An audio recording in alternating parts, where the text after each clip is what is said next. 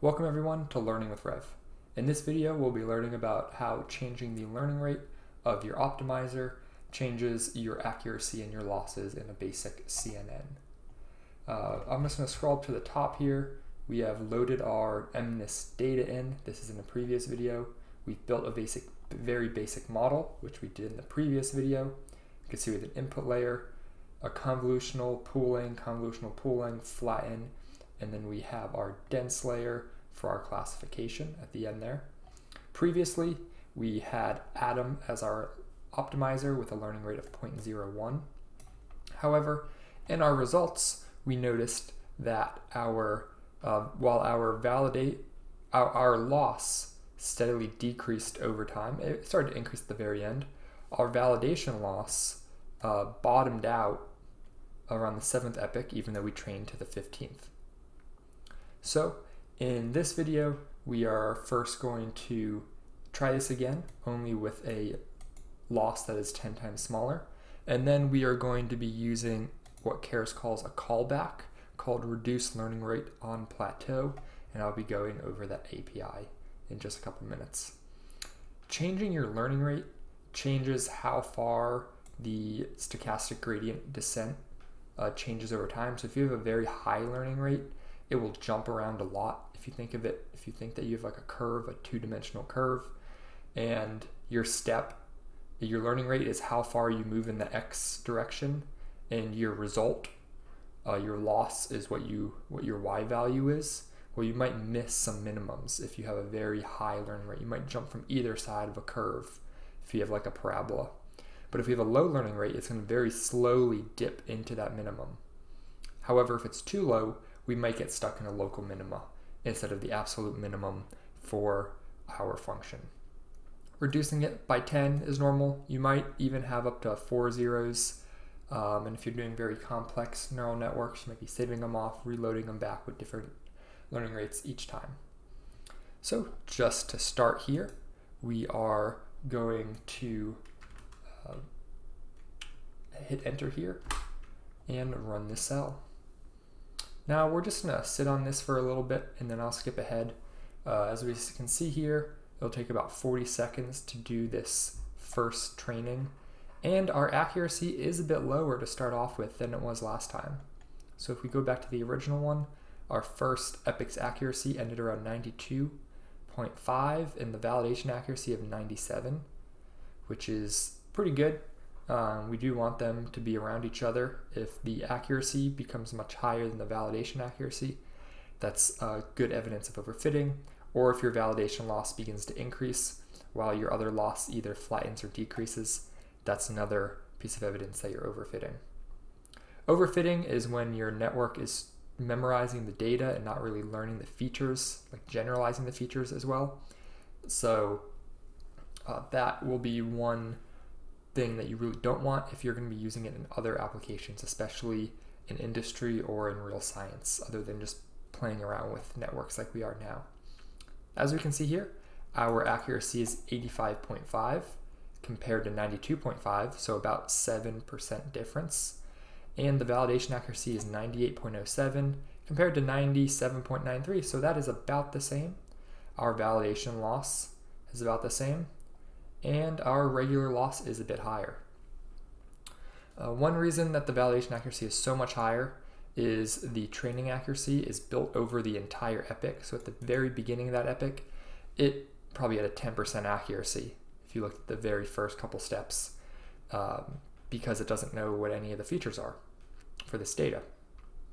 So that had to build up over time, and the validation accuracy is calculated after the fact. After the entire training is done. So it's a better representation of what that epoch did. So I am going to skip ahead for you guys so you can see the end whenever all 15 epochs are done, and we can compare our results. As we can see now, our training is done with a final training accuracy of 99.75 and a validation of accuracy of 99.00, which is a bit higher than before, which is good to know. And especially good to know is our validation loss, before being 0.085, now being 0.0433, which is very similar to the training loss before, 0.0499, but our new loss is 0.0072. So this shows that our network, the loss is a lot lower, which is great. One thing I did notice is it started to creep up again, but not as bad as last time. We're starting to creep up at the 9 epic mark, and we went from 319 to 443, or 433, so a little over 0.01 increase. Before we went up from 0.624 to 0.085, so that was like a 0.02 increase over that time period. To do another test here, I'm going to add another 0 hour learning rate. I do want to restart our runtime. That way, otherwise the network will still be saved under model, and we'll be training not from scratch. We'll be training from our pre-trained network there. So we need to do our imports. And then that, yep, and then we can rebuild our model.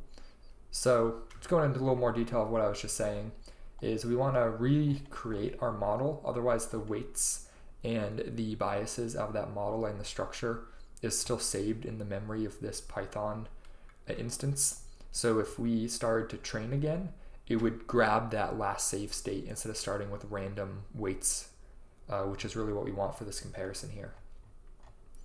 Another thing I'm going to do here is I am going to take a screenshot, and if we need to do some comparisons later, this won't disappear. So we've added a second. So initially we had 0.01 in our last video, then we just tried 0.001, now I want to try 3 zeros. And I'll skip ahead once more. So that training is now complete. As we can see, our final validation accuracy is 98.46, which is below the 99% before, and our regular accuracy is 98.50, which is again below the 99%. So this is an example of our learning rate being too low. As we can see, our loss decrease, our validation loss and our normal loss decreased super slowly, and then it bounced around here and then got out of a local minimum. So this is what happens when your loss is too low. You will end up getting into some sort of local minimum and you can't get out of it, or by the end of the number of epics that you're expecting, you're not where you expect it to be. So that's why you need to find a balance of the learning rate that will work best for you. And now we are going to learn about a function called reduce learning rate on plateau. We can create first I'm going to take a screenshot of this too, so then we can add that for comparison if need be. Actually, there we go. We're going to add this reduce learning rate, which is a Keras function. It will be tf.keras.callbacks, tensorflow.keras.callbacks import reduce LR on plateau. So just so the imports are lined up with our system, we can type this in. So we're going to create a variable, which is called reduce LR equals reduce learning rate on plateau. And this function takes in a monitor value. So what is it going to be monitoring? Validation loss, validation accuracy. You could do val ACC for that, I believe. Do you want it to monitor loss, a custom loss function that you are creating? You don't want to monitor your total accuracy or your training accuracy or your training loss. You can make it whatever you want, or your validation accuracy. I think loss is a better example in this case. If we're doing non-classification and we're just doing some sort of regression network, then you definitely will do the loss. Definitely will not have to think about whether you're doing accuracy or not. Next is our factor. So factor is our learning rate times the factor is our new learning rate. So in our examples here, we first started with 0.01, and then we did 0.001 and then 3 zeros. And we noticed that 3 zeros was too much, but 2 zeros seemed pretty good. So what I'm going to do is I'm going to make this learning rate here 0.5, or 2 zeros is good and 3 zeros is too much. Yeah, that's correct. Next is our patience. So patience is how the number of epochs with no improvements after which the learning rate will be reduced.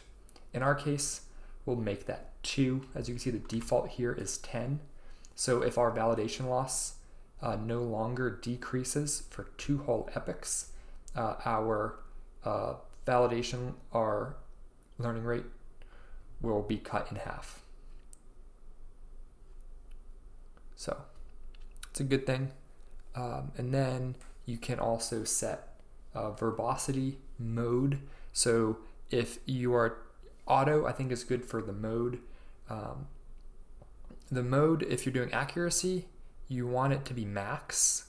And if you're doing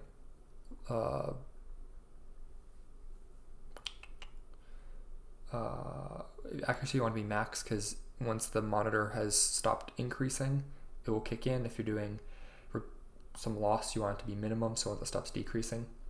But we'll just do auto because it will know, oh, we're doing loss, we're going to do the minimum. Then next is the minimum delta. So threshold for measuring the new optimum. So this is saying what counts as a change. If it's less than 0.0001 of a decrease in our case, then that is considered stagnant, which I think is fair. You can make this. So this is how sensitive the increase or decrease is in your case. Cooldown. So let's say it's 2, and then you think it might take a couple epochs for this new learning rate to start making a difference. You may want to change the cooldown amount. So if there's a cooldown, it changes it. And if you set the cooldown to 2, it will train twice for 2 more epochs before this starts searching for a failed to see if it stops decreasing. And then finally, minimum learning rate 0. You can set that to whatever you want, but we'll just go with these defaults here. So our monitor value, validation loss, and our let's see, validation loss and our factor. I do want to set our patience to 2. I think I just got rid of that accidentally. But we are going to restart our runtime, and we will see how we improve. So we need to get our imports done, our loading the data, building the model, and then we are going to train. And I'll skip ahead. Oh. What did we do wrong? Positional, because we named monitor, we need to set what these guys are. So this would be factor equals, and then patience equals. So this area is, we had a positional argument follows a keyword. So because we put a keyword first, the rest of them must all be keywords. Because when there's a keyword, the orders can maybe be messed up. And now we're training, and I'll be right back. Okay, so this training is done, and I did have to make 2 changes. I had to set verbosity equal to 1, so we would get these printouts. And I had forgotten to put the callback in the fit function. So you put these callbacks, you can have a list of different callbacks here, early stopping, all sorts of things, TensorBoard, and transfer a couple steps. We get our validation loss has a patience of 2, and I guess it doesn't think the validation loss is decreasing, or actually it had increased here, and this is still higher than the lowest, so then it lowers our learning rate to half of what it was before. A couple more times, increases again. So in this case, our patience, I believe, is too low. should have bumped it 3, 4, 5. This is just an example of how that works. And in the end, our validation accuracy is worse than our 0.001 or 0.001 example. And the original example, it was 0.987, so just slightly better than that one. So this was an explanation on how changing your learning rate and using a reduced learning rate on plateau will affect your training. I hope you learned something. If you have any comments, put it in the comment section below. If you like this video, please like it and share it. Thank you all for watching, and I'll see you next time.